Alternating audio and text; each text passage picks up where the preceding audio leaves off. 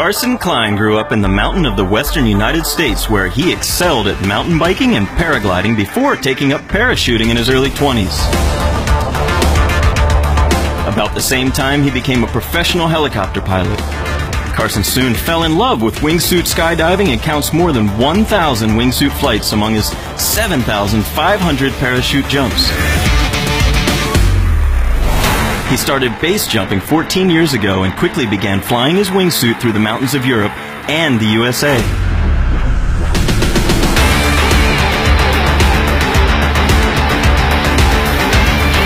Carson says being a helicopter and airplane pilot helped him get better fast.